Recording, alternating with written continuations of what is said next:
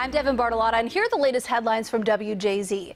Baltimore County Police are investigating after a Morgan State University alum is shot and killed outside of a bar. Officials say 25-year-old Tracy Carrington was getting into a car Thursday night with a friend when an unknown gunman walked up and shot her multiple times. Police believe this was a targeted shooting.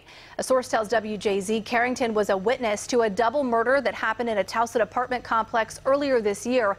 Anyone with information is urged to contact police. A federal judge sentences the mistress of a U.S. Army sergeant to 17 years in prison for helping kill his wife in Anne Arundel County. According to our media partner, the Baltimore Sun, 33-year-old Dolores Delgado was sentenced Friday after pleading guilty to crossing state lines to commit domestic violence resulting in death. The Texas woman testified in the case last month against Sergeant Malik Kearney. Kearney was convicted of shooting his wife to death at her Severn home in 2015 and then staging the scene. Delgado testified to supplying the murder weapon and allowing Kearney to drive her car to Maryland to carry out the murder. An MS-13 gang leader here in Maryland pleads guilty to a number of charges that could land him in prison for life. The Capital Gazette reports 25-year-old Jose Agustin Salmeron Larios pleaded guilty Friday to a conspiracy to participate in MS-13 and attempted murder in aid of racketeering, among other charges. Prosecutors described him as the founder and leader of the gang's program in Maryland. The newspaper reports he remains in jail and is scheduled to be sentenced in December. MS-13 is believed to have thousands of members nationwide, primarily immigrants from Central America. Let's head over now to Meg McNamara with an update on the forecast. Meg.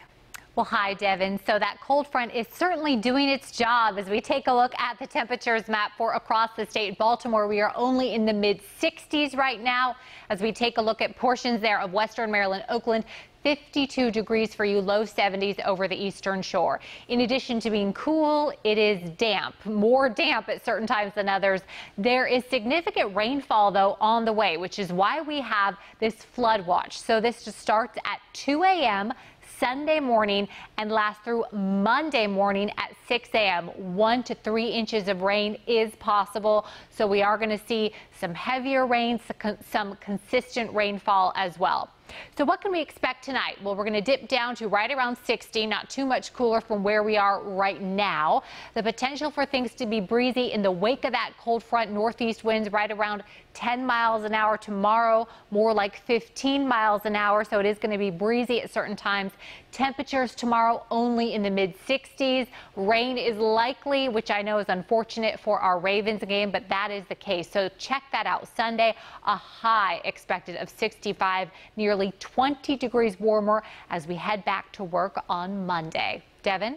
All right. Thanks, Meg. Check in with WJZ at 11 for the updated forecast and all of today's developing stories. I'm Devin Bartolotta.